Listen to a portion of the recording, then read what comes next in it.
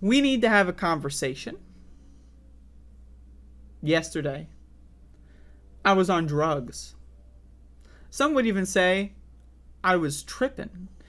And while I was tripping, I was watching the brand new episode of Better Call Saul. Everybody, if you haven't seen it yet, I need you to shut the fuck up. Don't say, oh, in the chat room. Don't do the, yo. Don't do that. Leave. Leave. Get the fuck out. Don't get spoiled. I swear to God. I swear to God, if you let me spoil this fucking shit, I will be pissed. So anyway, I was, as people might say, tripping on drugs, and this episode came on. I have been saying, for the last season of Better Call Saul, I've been watching every episode while on shrooms. No, the amount that I do varies. You know, I try not to go too hard because I want to be able to follow the plot. You know, I want to be able to remember what's going on, so I don't want to slip into the gone zone or anything. But anyway, I was very, very, very, very, very much so on drugs when I watched this. Now, again, the last episode ended setting up a Breaking Bad. The last episode, which, god damn, I'm still recovering from the last episode, sets up Saul sitting in his desk in the Breaking Bad era. I was thinking, all right, you know what I want? I'm more interested in the Gene-verse. Like, I'm excited to see Jesse and Walt. I'm excited to see them in a Breaking Bad scene. I'm excited. That excites me. I get why people are interested in that. Me, I am less interested in that. If I want to see Jesse and Walt, you know what? There's a whole show with Jesse and Walt, motherfucker. All right, I'm gonna go watch that show. But I'm more interested in the Gene-verse, right? Is Gene gonna track down Kim Wexler and find out that, like, Kim Wexler, like, you know, met someone else and has like 2 kids now or something, and then he's gonna kill himself? You know, like, who knows, right? What's gonna happen here, right? And man, okay, so I'm more interested in the Gene-verse, right? That's my setup. And so, again, I am on drugs, okay? I am, like, really fucked up on drugs. So when Better Call Saul starts, and it gets into the black and white, you immediately see the black and white. The thing I love about the Gene-verse and this episode is the whole episode is black and white. The whole episode is black and white. Right? There's no other episode of Better Call Saul where the entirety of it is black and white, because the Gene segments are usually at the start of a season, and it'll be like an opening pre-introductory sequence, right? But I love, like, the black and white part. I love it. I mean, I love it in general as a way to show the Gene timeline, right? But, like, just as an artistic art form, holy shit. Oh, it's this episode with the camera angles.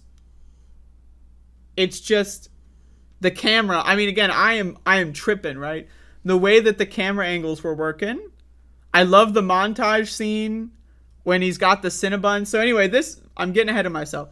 This episode, the whole thing being Gene, I was thinking the intro rolls. And then the intro, by the way, let's talk about the intro. I'm losing it, folks. When I was watching this show, I was losing it. I was gone. I was not in this world.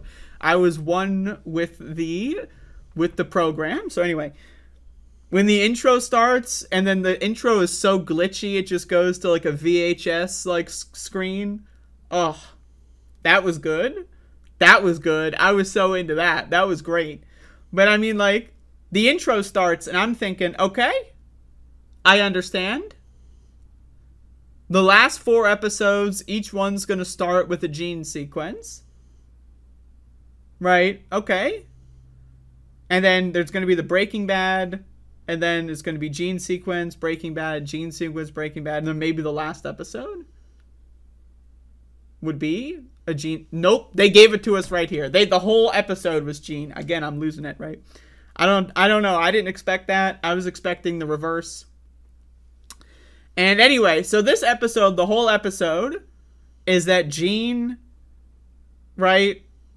He was caught for being Saul by somebody, right? And in a way to like turn down the heat that he is feeling, he does a classic scam, right? He breaks the law in a classic way, but it's so good, right? Because it's hard to tell what's happening, right? Until you realize that like he's helping the mother of the cab driver or whatever, that guy. And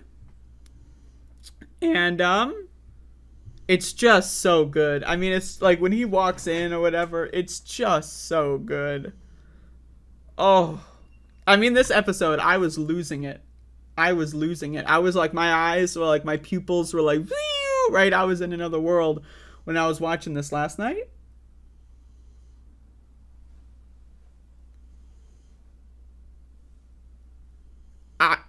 I was blown away. Like the Cinnabon with the security guards.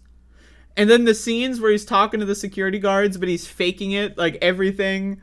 Like, oh my God.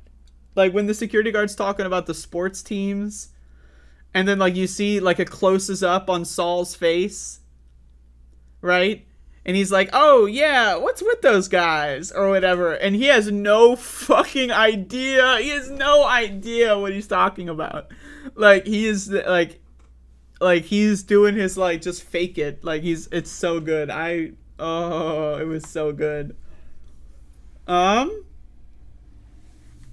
then so anyway, the scam is to distract the guards while someone goes in and steals a bunch of shit. Okay, that's the scam.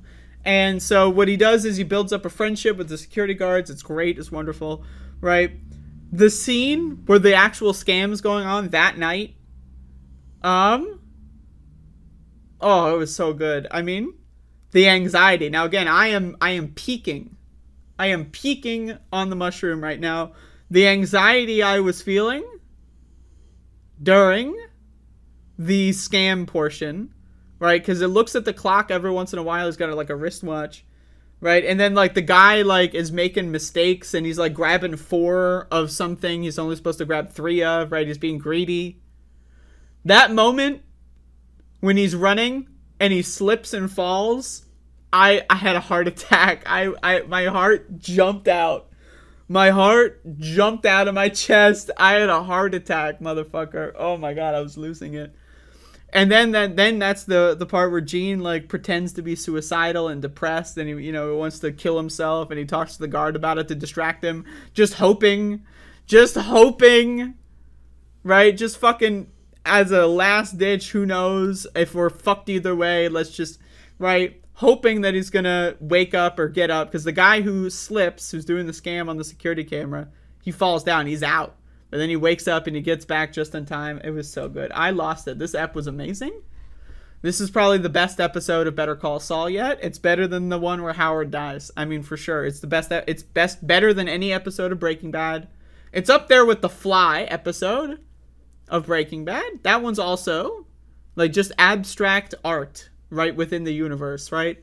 That's what this was a little bit of, but this is the best episode, I think. I like it. It's just, it was so good. It was so good. And I know I say every episode is the best episode because it's just it's a progressive linear order. Every episode is better than the previous one. But this is a banger. I'm excited to see what they do next. I know they got to do a Breaking Bad scene because they did tease that Walt and Jesse are in the show. But, goddamn, what an F. Because, again, the thing that's so good about this episode is that knowing all the context, like, if you just watch an episode out of context, it's not going to mean that much.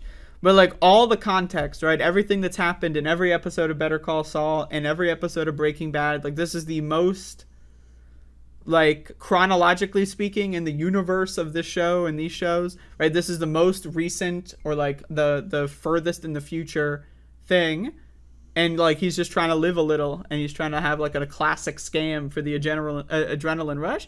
And the best thing also is that he doesn't even take any of the profits. Like he was in it just for the scam. Like that's the only fun part. He doesn't need the money. But again, that's why this episode is the best, because with all the context from every other scene in the whole show, right, the character is unchanged.